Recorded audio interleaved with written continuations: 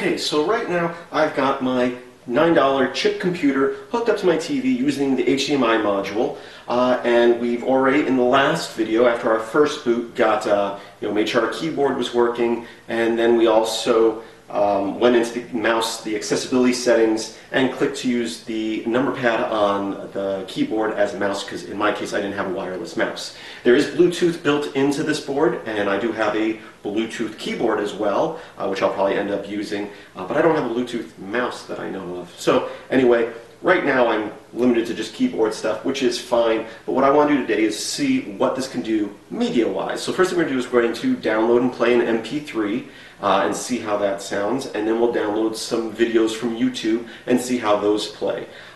So let's get to it. Okay, so in the last video, we did set up hooked to the Wi-Fi network here at home.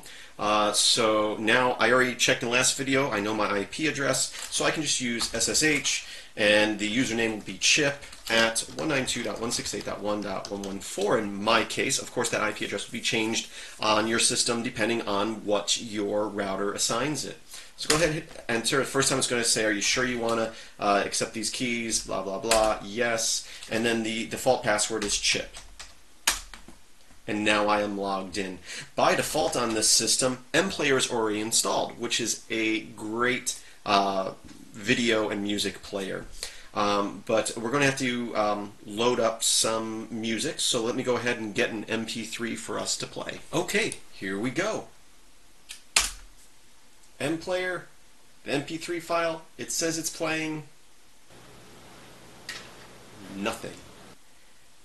So what's going on here? Let's Control-C to quit out of that. Let's type ALSA mixer, and you can see we've got some things here. Some things are muted, but I can tell you can unmute all those things, and if I hit F6 you can see we only have one audio device.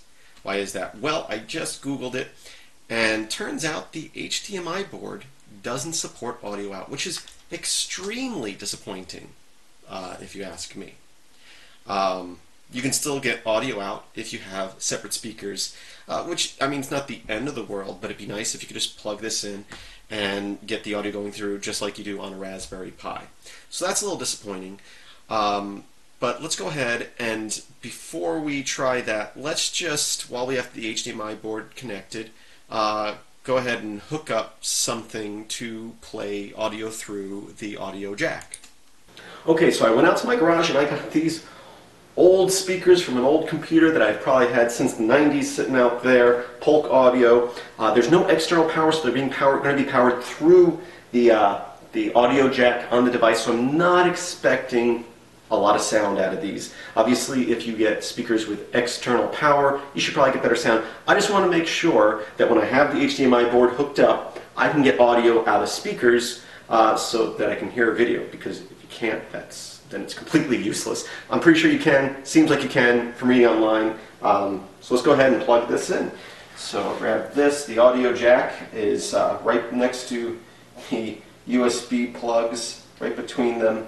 And actually, this plug is so big, and there's such little space on here, I can't fit it in there with the USB dongle and the power cable in there at the same time. So I'm going to unplug my USB keyboard dongle, since I don't really need it right now. And I'll plug in the speakers. And I'll go ahead and set them on the shelf here. And we'll go ahead and issue that MPlayer command again with the MP3. So here we go, we're going to issue that MP3, the MPlayer command again. And just so you know, let's go into ALSA mixer again and make sure the audio is up all the way for this. So I'm just going to scroll over to this one and hit the up arrows all the way up until it's in the red for this particular case. Then escape to get out of that. And then we will MPlayer our music file, and we'll even, MPlayer has its own separate volume, which if you have a number pad, the 9 and the 0 control that. 0 is up. We're going to put it up to 100% once we start playing. Loading, playing, 100%.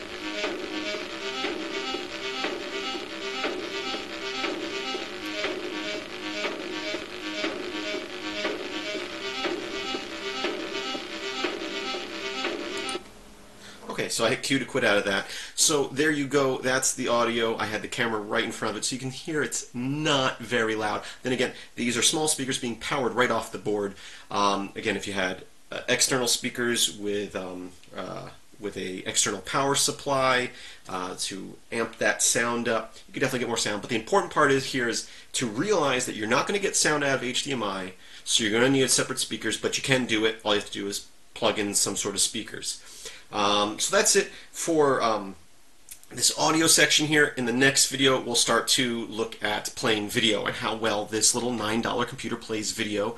And I just want to say, you know, these videos are mainly to help you with the first few days as I go through and learn the ins and outs of this chip computer and what it can and can't do. I want to give you guys a good idea of what it can and can't do before you buy one, and if you have one, you know, help you get through these little stumbling blocks that I've come across with. I've only been playing with this thing for a day now, and I think it's great. You know, for $9, it is amazing. There are a few things about it that you know, you have to work around, which I will talk about more in future videos. But definitely can play video, have the HDMI output, but let's see in the next video how well it can play video files. As always, I thank you for watching, and if you like these videos, be sure to subscribe. This is a new channel for me. You know, new subscribers would be great. If you enjoy my videos on this channel or my other channel, be sure to check out my main channel. Be sure to go to my Patreon site, patreon.com/MailX1000, where you can help support my videos. If you like these videos, again, be sure to check out my other channel. But if you go to filmsbychris.com, that's Chris with a K, and there should be a link in the description of this video, you should be able to search through all my videos from both my channels. There's also an RSS feed there where you can keep up to date on stuff. I thank you for watching, and as always, I hope that you have a great day.